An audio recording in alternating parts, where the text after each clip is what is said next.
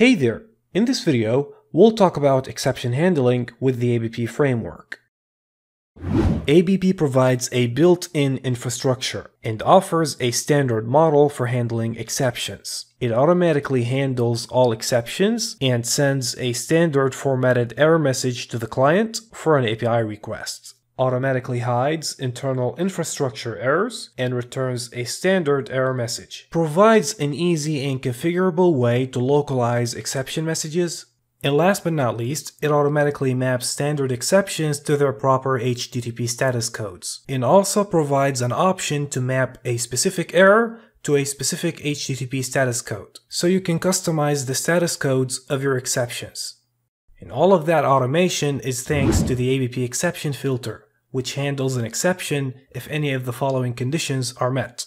An exception is thrown by a controller action which returns an object result, not a view result. The request is an AJAX request, X requested with the HTTP header value of XML HTTP requests, and if the client explicitly accepts the application JSON content type through the accept HTTP header. And if the exception is handled, it is automatically logged and a formatted JSON message is returned to the client. Let us take a look at the JSON formats of the exceptions. The error message is an instance of the remote service error response class, and it is the simplest error JSON that has a message property as shown. And it can be used when you just need to pop up an error message without the other fields, like the error codes and error details, and etc., etc. And the other optional fields can be filled based upon the exception that has occurred, such as the error code, which is an optional and a unique string value for the exception, and the thrown exception should implement the IHasErrorCode interface to fill this field. And it can also be used to localize the exception and customize the HTTP status code, and we'll take a look at that. The error details is another optional field of the JSON error message, which is also a simple string that returns the details of an error. And to use it, the thrown exception should implement the IHasErrorDetails interface. If a validation error occurs and the thrown exception is implemented the IHasValidationErrors, then it'll return a list of validation results that contains the validation errors. And the ABP validation exception implements the IHasValidationErrors interface, and when a request input is not valid, then the validation exception is already thrown by the framework itself. And so usually you do not need to deal with validation errors unless you have a highly customized validation logic. All the caught exceptions are automatically logged, and exceptions are logged with the error level by default. And you can implement the IHasLogLevel interface if you wanted to determine the log level by yourself. If the exception needs to write additional logs, you can implement the IException with self-logging interface and use its log method. Most of our exceptions are business exceptions, and you can use the iBusinessException interface to mark an exception as a business exception. And the business exception class implements the iBusinessException interface in addition to the IHasErrorCode, IHasErrorDetails, and the IHasLogLevel interfaces. And the default log level is warning.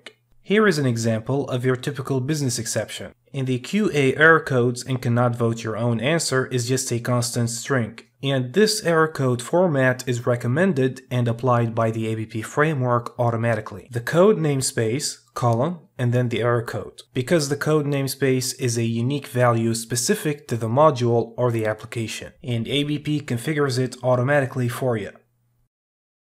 For example, right here, the volo.qa is the code namespace, and ABP configures this code namespace automatically so it's going to be used while localizing exception messages. You could either directly throw a business exception or derive your own exception types from it when you need it. All the properties of the business exception class are optional, but will generally set either the error codes or the message properties. Localizing error messages while throwing the exceptions could be challenging. ABP offers two models and their variants. The first one is the user-friendly exception. If your exception implements the iUser-friendly-exception interface, then ABP sends the error message and details directly to the client. And you can inject and use the standard string localizer for this one. It already supports parameterized messages. Now, this way forces you to inject the string localizer everywhere and always use it while throwing exceptions, and you won't be able to inject it in a static context or an entity method. And this is what the other model offers.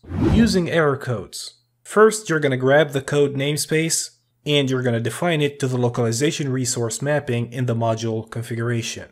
And then you're going to fill in your localized error codes, put them in constant strings, and then call these strings in your business exceptions. And for the message parameters, you can set it with the exceptions data property as seen. And this is a shortcut for it. And as for the HTTP status codes, for common exception types, ABP tries to automatically determine the most suitable HTTP status code by following these rules. And you can override these mappings with custom mappings. It is also possible to subscribe for exceptions and be informed whenever the ABP framework handles an exception for you, since ABP automatically logs all the exceptions to the standard logger. And to do that, you can just create a class, derive the exception subscriber, override its handle async method, and the context object contains the necessary information about the exception that has occurred. There are also built-in exceptions, ABP authorization exception, ABP validation exception, and entity not found exception.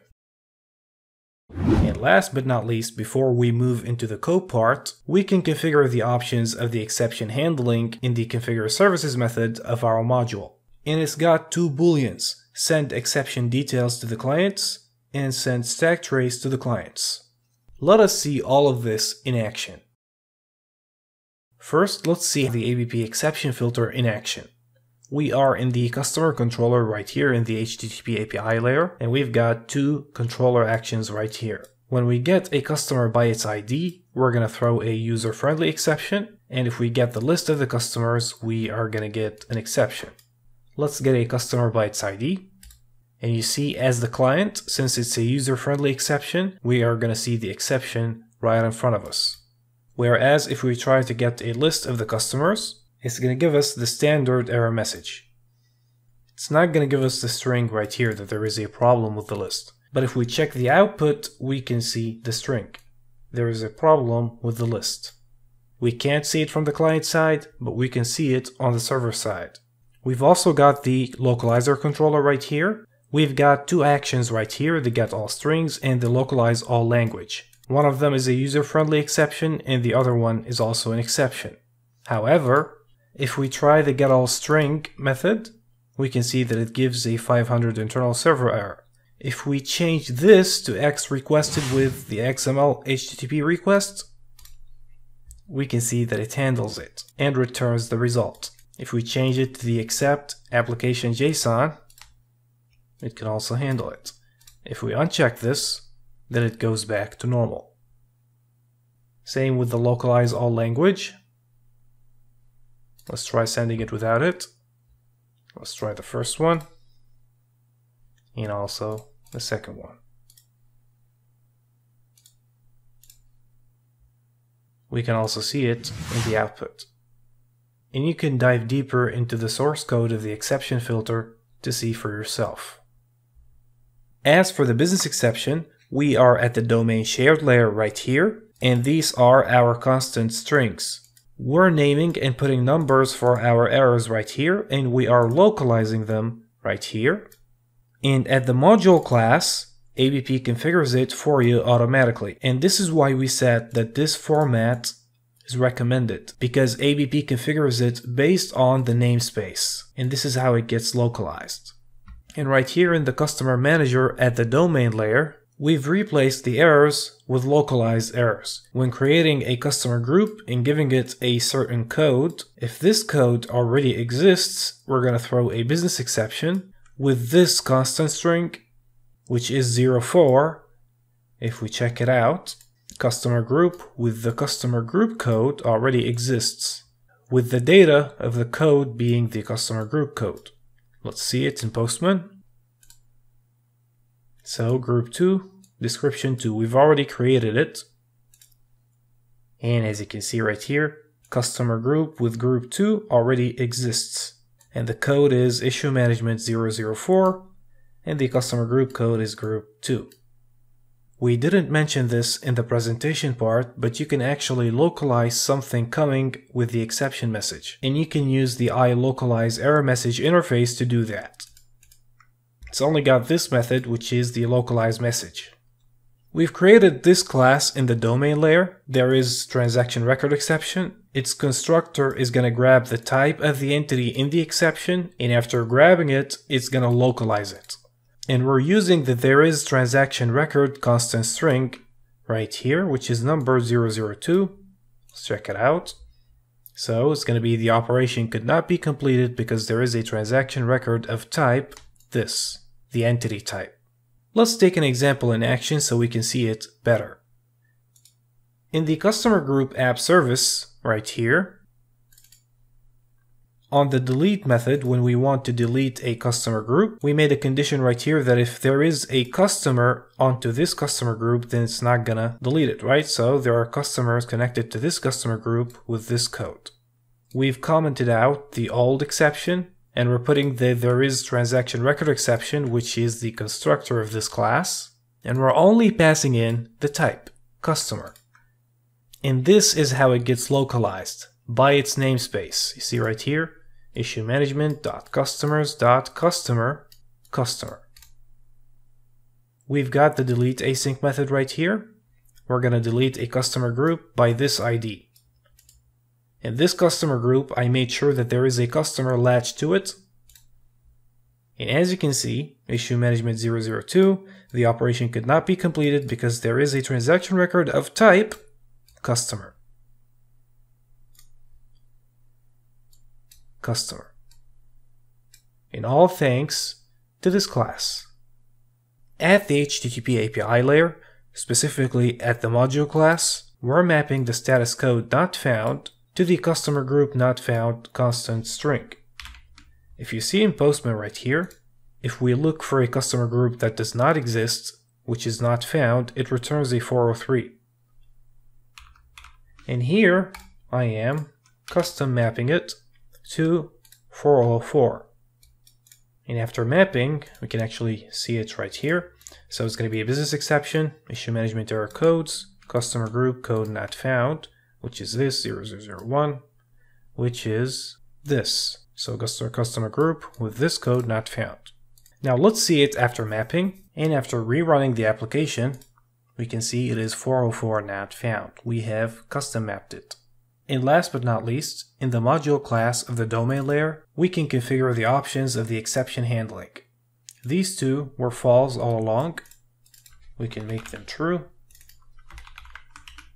And if you remember the getList async from the customer controller, that was only showing the internal server error exception message. This time, if we rerun it with these options true, we can see all of the details with the message, with the stack trace and everything. We can see it with all the details, the message, and the stack trace. And this has been exception handling with the ABP framework. Please refer back to the documentation for all the other details that we could not cover in this video. Thank you for watching and see you next time.